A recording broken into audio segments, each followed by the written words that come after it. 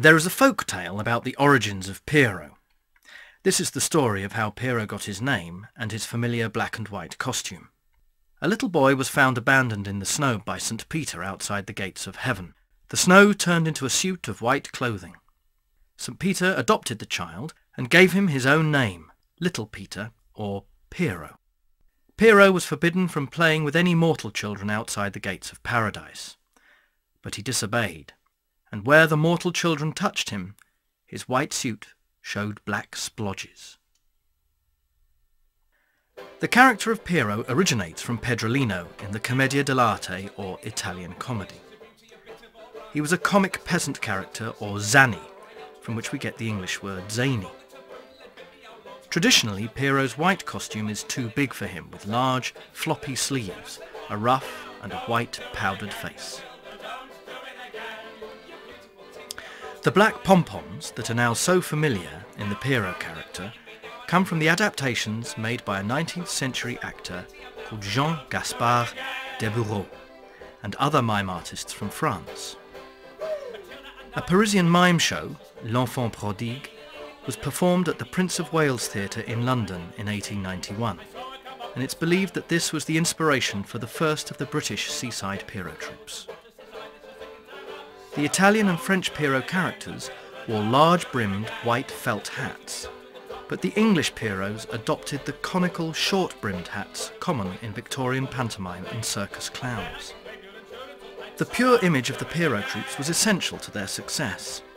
Will Catlin was famous for insisting that all his costumes were cleaned and pressed daily. Indeed, even when the fashion for the black and white Pierrot troupes started to wane, they were replaced by what was often called a costumed concert party. These might be glamorous top hats and tails like the folderols, or more exotic versions such as the vagabonds. The monochrome costumes stand out beautifully against the blue-green-grey of the British sea and sky, and the fact that an entire troupe is dressed almost identically means there is a real sense of ensemble rather than the individualism so common in the music halls or variety theatres inland. Makeup has a very practical role in live performance, especially when language is less dominant. This means that emotions have to be expressed visually so that both characterization and actions are exaggerated. The makeup and flowing costume help accentuate the physical expression of Pierrot. Few Pierrot troupes have such strong makeup as the Pierrotters, although some, like Bridlington's Waterloo Pierrots, did apply more than most. Pierrot troupes replaced the so-called nigger minstrels.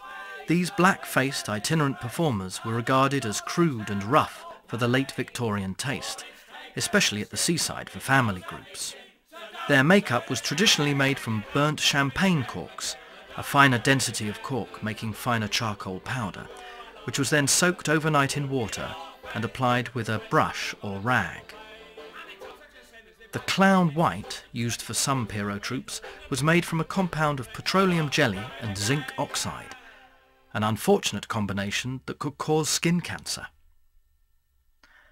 Both the white and black makeup create a mask effect that is a consistent part of British folk performances from mummers' teams and Morris sides to the medieval mystery plays and Commedia dell'arte.